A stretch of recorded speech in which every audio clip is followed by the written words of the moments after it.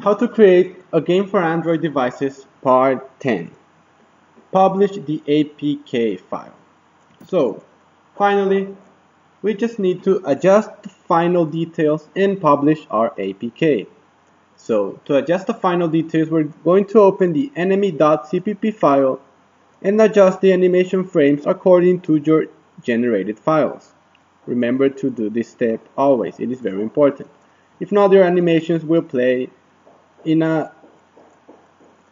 way that is not the way that was initially organized. Then you need to run and test your game on a real device. Try not to use an emulator, but get a real device to test your game.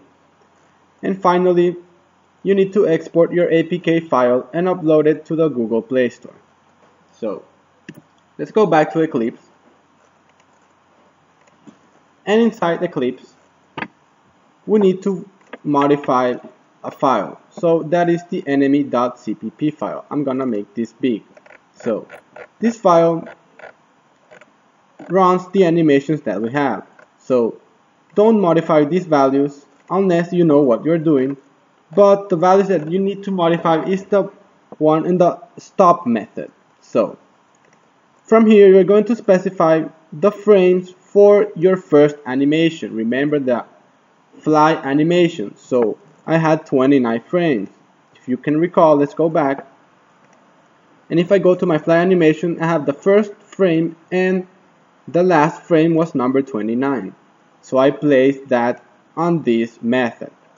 And when an enemy was tapped or when a fly is killed, we need to play the other animation. So let's go back and let's take a look at our other animation, and that starts at 30 and finishes at 49. So I place those numbers here, 30 to 49. Now, once you modify this file and you place all your files in the constants file, you're ready to test your game in a real device.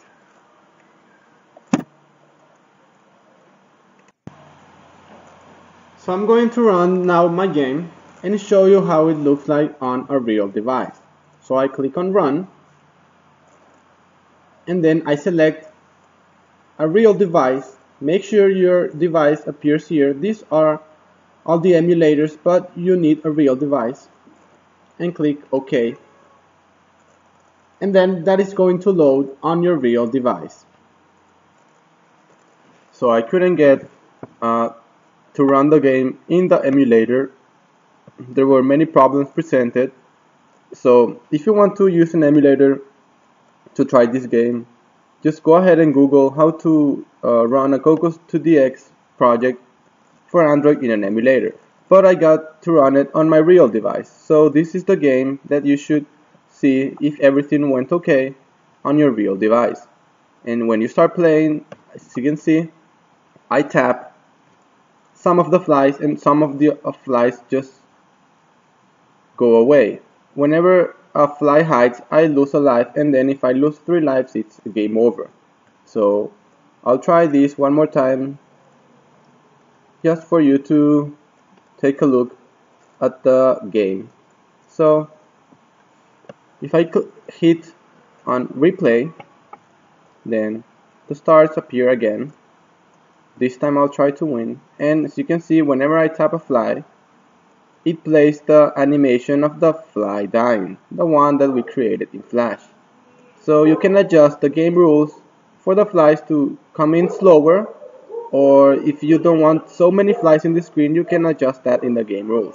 So go ahead and try your game and try the different results that the game gives you. Now we're ready to export our APK. So just click your project, right click, and select export. Then select under Android, export Android application. Click on next. And for a project name, okay, so before we have that, we forgot to set our debuggable to false.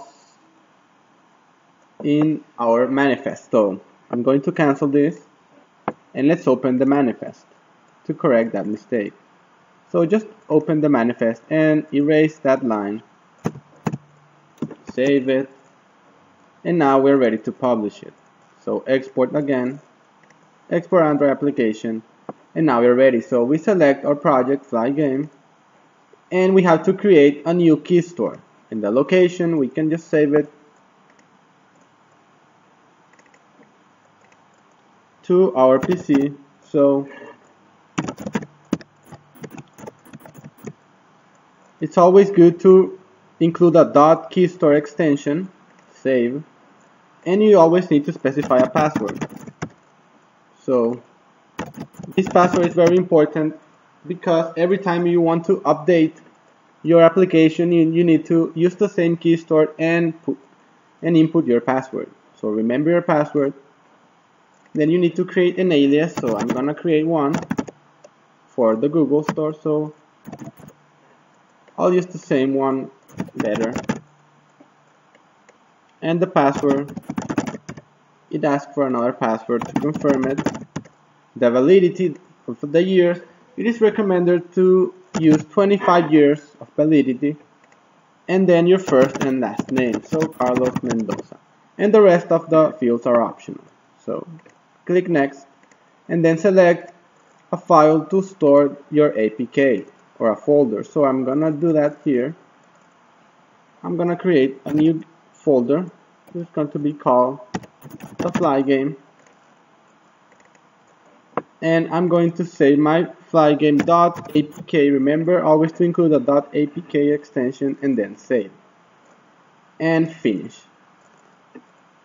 So now we have our APK ready, and we can do two things. We can either upload it to the Google Play Store, or we can just distribute our APK to our friends. Just give them, send it by email, just pass it to their SD card, and they can install it in their device and play your minigame.